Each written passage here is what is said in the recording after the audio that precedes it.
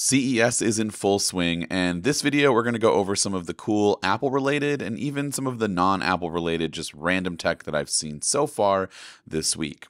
Now, I did get to check out Qi2, the physical keyboard case for your iPhone 14 and 15, and I will say I might be ever so slightly biased in favor of Qi2 due to the fact that it was co-developed by YouTuber and friend Michael Fisher, but I think if you're someone who loves the nostalgia of Blackberries and physical keyboards, you'll actually probably enjoy Qi2. The keyboard feels great, it's nice and tactile, and while I was pretty slow at first with typing and everything, just simply from not being used to this form factor anymore, I can see where the speed will eventually kick in, especially since this keyboard has some commands similar to stuff like on your Mac that really speeds things up, like Command Space for Spotlight search, you can use Command H to go home, and you can even press the spacebar to scroll through web pages. The case is also super easy to slide on and off, just in case you don't actually want it all the time. Feels really good in the hand, and there's even this little leather part at the bottom of the back of the case here that just gives it an elegant touch. I did prefer the model for the iPhone 15 Pro Max just because of the extra space that you get with the keys, but this all does come at a price of making your iPhone a lot longer. Now, like I said, if you're someone who's into the idea of bringing back the physical keyboard to your iPhone, I think you'll love Qi2. There are more colors that are going to be available in the future, along with the potential for more features with this hardware and software combo. Withings unveiled Beamo, which can actually read your body temperature, provide medical-grade ECG, can monitor blood oxygen levels, and even is a digital stethoscope to listen to your heart and lungs. This thing has a ton of health tech packed into it that's actually pretty wild, and from the brief interaction that I saw, I was actually really impressed. I also got a closer look at Afeela, which is the electric car that Sony and Honda are partnering on.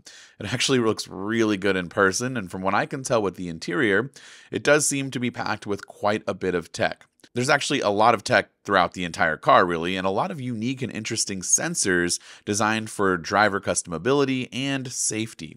I do hope this car actually makes it out to consumers in the not-too-distant future.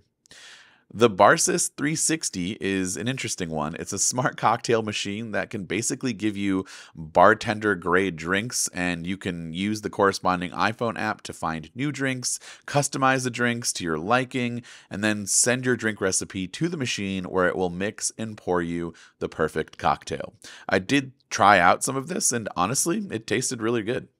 Then we get into the land of Qi2 chargers, GAN chargers, and docks, and there were tons of these products from various companies just scattered throughout CES, so let's quickly highlight some that caught my attention.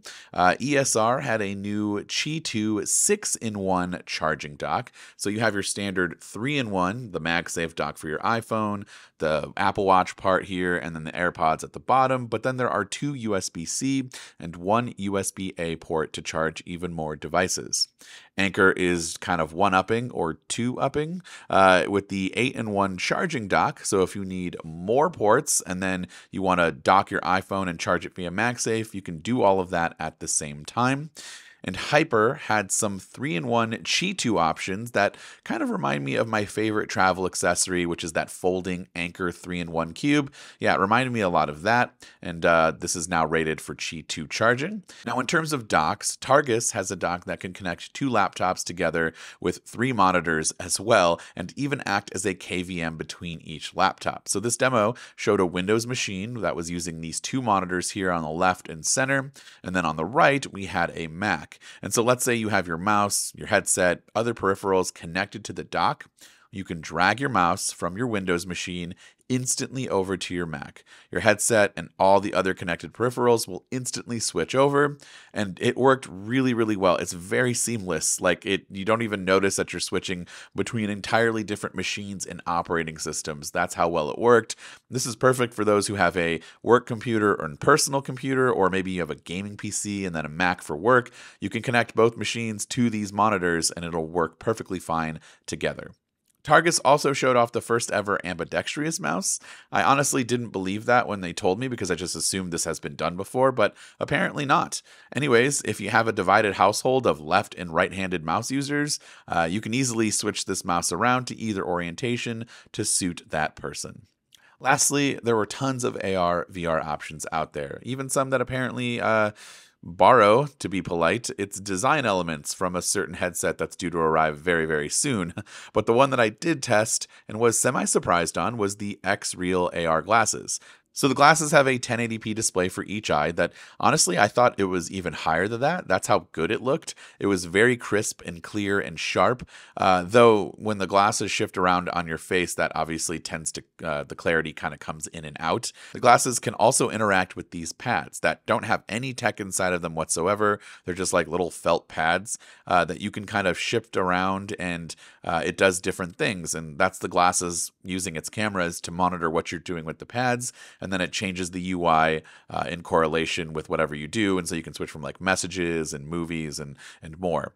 This demo that I have on screen here that I'm filming is definitely underwhelming compared to actually trying it out, but there's really no way for me to show you that experience aside from this. I was actually pretty surprised at what you could do and how well the glasses integrate with things like the lights around me and Bluetooth speakers. So yeah, it was pretty cool to check out, and something that I was very shocked at how well it worked.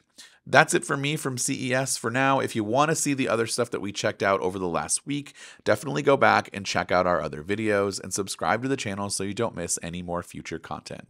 This has been Dan with Mac Rumors. Thanks so much for watching, and I hope to see you around in the next video.